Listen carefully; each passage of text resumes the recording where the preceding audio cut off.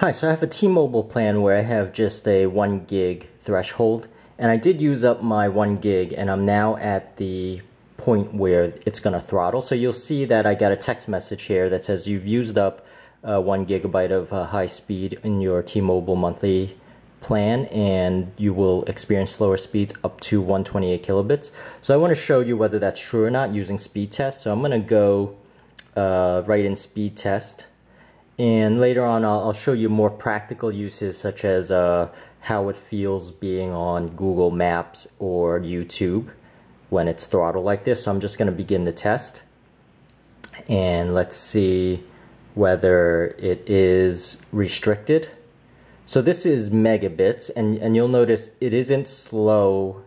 It isn't down to 128 kilobits. It's actually 800 kilobits. Or 850 kilobits, so that's not too bad. And you'll notice the upload speed itself hasn't changed. It's still a good 3.5 or 3 point something megabits. So this is the upload here. So I guess that's one thing good about it. It's not as slow as they claim as far as the throttling. Now if I go to how it actually feels when I'm using apps, it is a lot slower because keep in mind it's nearly 3 times or 4 times slower because it is down to 800 kilobits versus 3.5 megabits. So let me zoom in here, and you could see whether it takes a long time to actually get to or retrieve these maps. So I'm here in Vancouver, and I sort of want to drill down to street level, and you'll see it's taking a while to redraw all the streets, and it hasn't even done that yet. So it does take you definitely can feel it. And so you notice these streets just popped up right there, but from a perception point of view, a user perception point of view, it's a lot slower than 4x the speed. Obviously, it's that's because it's actually bringing down sort of more data at a slower speed, so it's not quite 4x. And you'll notice it's still trying to retrieve the data. So I'm not gonna. Okay, so you'll see now the streets did appear. So that's sort of how it feels. It's still usable, but you do have to sort of ration your data.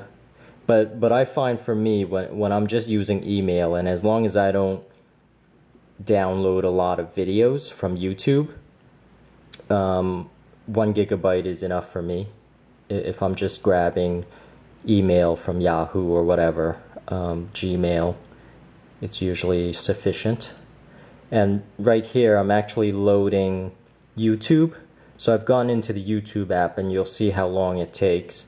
Not even to load a video, but actually just to load the trailers or the GIFs for the videos. So you'll see it's trying to load these previews, and it takes quite some time, but it's still bearable.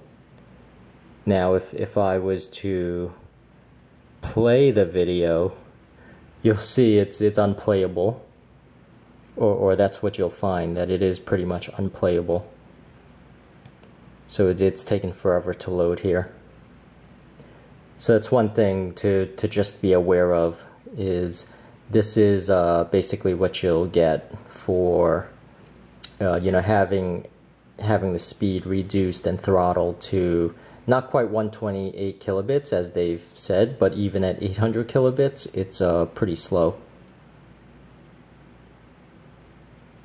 So you'll see it's still going and going, and I guess I'll have this up for another probably 20 minutes, but then if it doesn't show up, at least you'll see just from a usability perspective that, you know, whether it's bearable for you. In most cases, for most people, it probably isn't. And they'll probably have to pay the extra $30 or $20 for a higher data plan. But for me, it's totally sufficient using it for business and personal needs versus actually posting a lot of videos or downloading a lot of videos or posting a lot of pictures from the phone. So, and you'll notice the video did show up briefly, but then it cut off because it still had to load a little bit more. And if I do widescreen, you'll see it's just spinning there. And I guess I'll just end the video right here because I think we've waited long enough. So, but I hope this gives you a very good feel for what it is like to have the data plan throttled, and thank you for watching.